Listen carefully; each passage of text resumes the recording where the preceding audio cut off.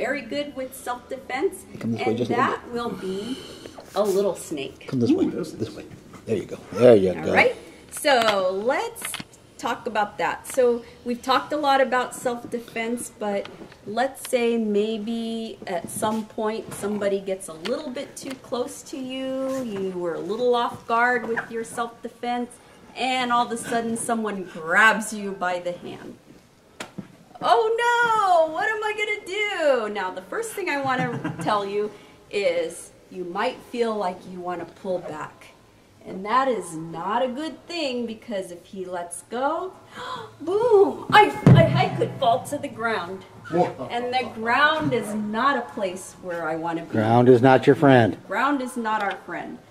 So if he gets too close to me and he grabs my hand, oh no, I want to step in and I make a little snake with my hand. And it's pointing up to the sky. And then I go under and over, just like that. So let's go on the other side here, just so you can see it works on both sides. I was not paying attention. All of a sudden somebody grabs me. Oh no! I come in, I make that little snake. I'm just going to pop it above here so you can see it. And I go under and over. And she's turning those hips. Yes, couple of things here.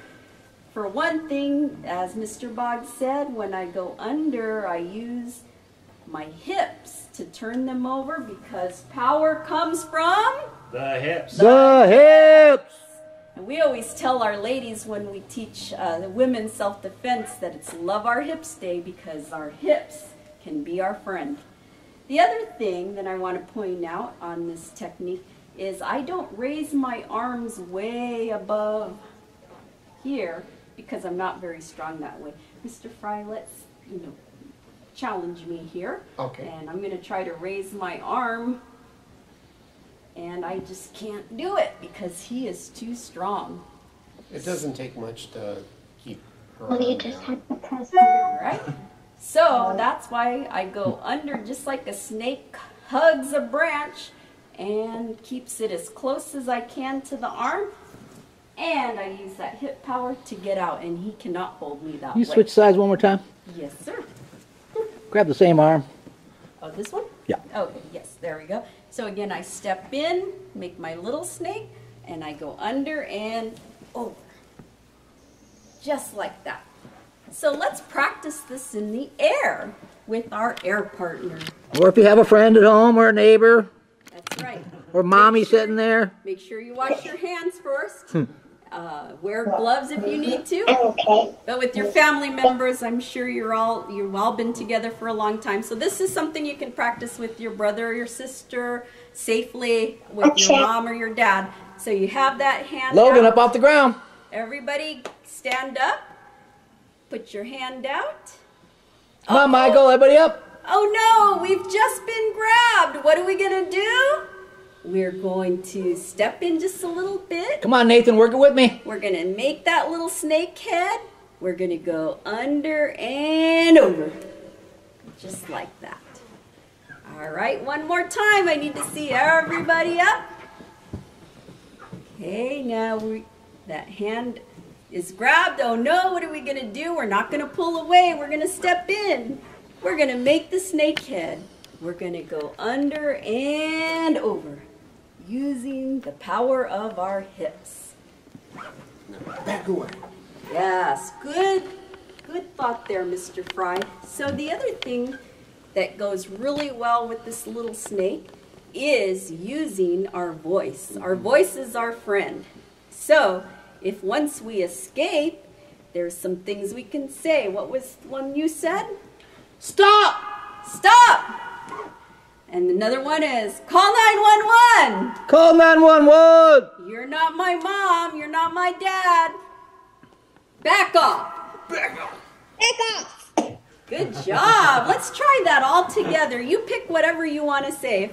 We can all say back off, or if you want to say stop or call 911, the choice is yours.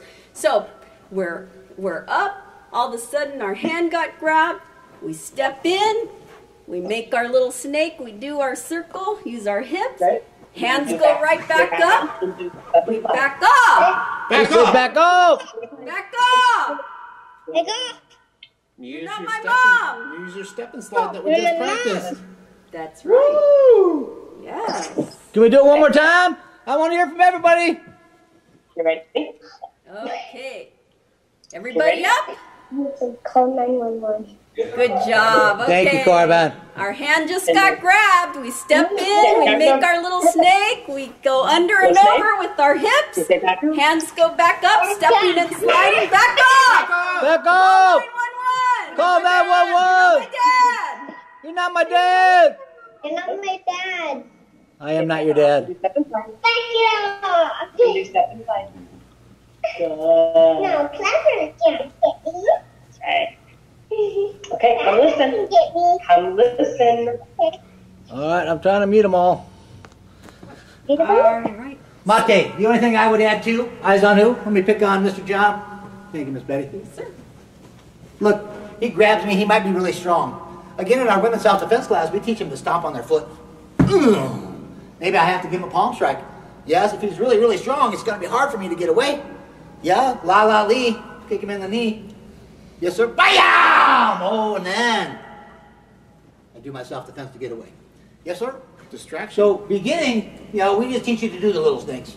As you get a little bit more advanced, you might have to stomp on their foot, palm strike, arm bar, throw him on the ground, kick him again. Yes, sir. Thanks for making me look good. Say thank you, Sensei. Thank you, Sensei. Thank you, Sensei. Cowboy Sensei. Yes. So all those things that Mr. Boggs did before we escaped are called distraction techniques. And so, because it may not work the first time, he's a very strong guy. So again, stomping, palm striking, knee striking, and then using our little snake and using our hands, that self-defense stance, stepping and sliding and using our voice. Back off! Call 911! All those techniques we put together, and it's something that you can train at home. Does anybody know why it's called a distraction technique? I have him muted, so. No. Okay, No? except him. Okay, so if I'm the big bad meanie, which I'm never, but in this case I'm pretending to be the big bad meanie, my whole focus is going to be on her and her wrist, right? By her stomping on my foot, ow! How that hurt. Or kneeing me, oh! Or palm striking, bam!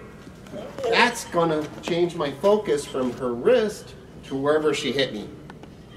So my grip will probably loosen a little bit, and that makes her technique even more effective. Okay? So the distraction technique is designed to change the attacker's focus. Okay? Job. Thank you, Mr. John. Thank you, Miss Betty. Feet together. Bow.